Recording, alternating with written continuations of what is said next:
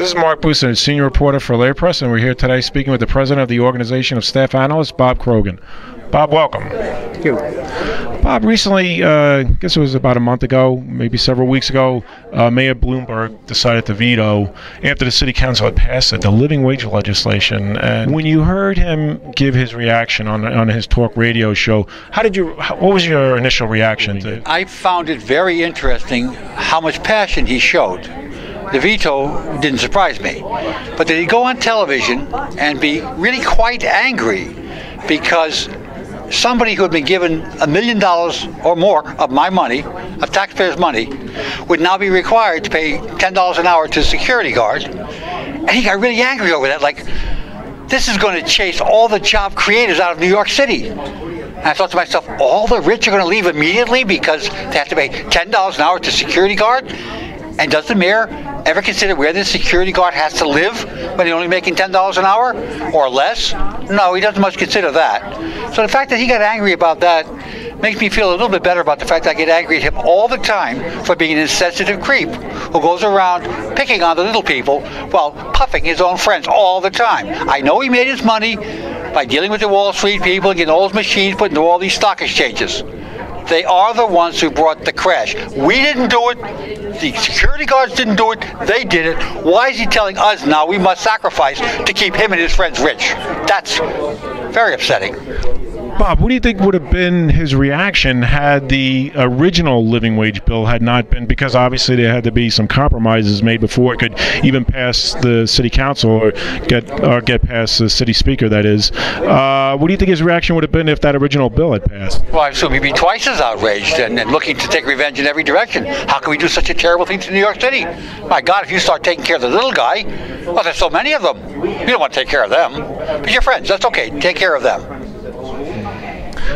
$70 billion and a budget that's probably, from the last I read, bigger than the budgets of, I think, 48 states in the country. But yet there are services that he claims that we don't have. He claims that there isn't enough money to provide for. But we know that there's money. That money has been used to hire private contractors to provide services that have traditionally been provided by public employees. What's your reaction to that? Well, I had the good fortune last summer to go to Governor's Island for the day. And I took a free ferry. It cost me nothing, but somehow I think I ended up paying for it somewhere. But I took a free ferry to Governor's Island. And out there they've done marvelous things. They've made the place beautiful. It's like a paradise. Double-decker bicycles, all kinds of wonderful stuff going on. And I didn't have to pay for this, but somebody paid for this.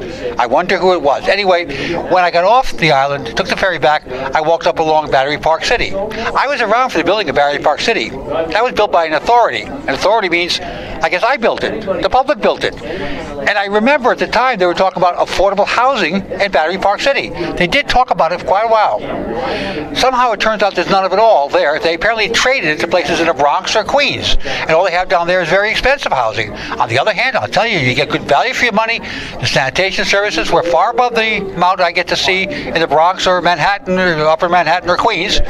When it comes to things like all the city services that you want to have, they seem to have all of them. I was there when the Parks Department had come in to do puppet shows for the children on a Saturday. How lovely. The very, very rich are now being given public puppet shows on the part of the Department of Parks. And they had the sanitation department, they had to disassemble the stuff, make sure all the litter was picked up. I said to myself, isn't life wonderful when you're rich and living in the city of Mayor Bloomberg?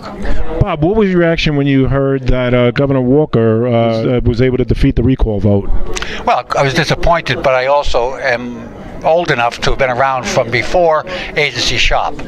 So some of my fellow union presidents were probably more dismayed than I was because I kind of knew. In fact, I could find something positive in the answers they were giving us afterwards, which other people might not realize is positive. Such as? They indicated that, having done polls, that 40% of the formerly union families from public sector area unions were voting against the union's point of view on this.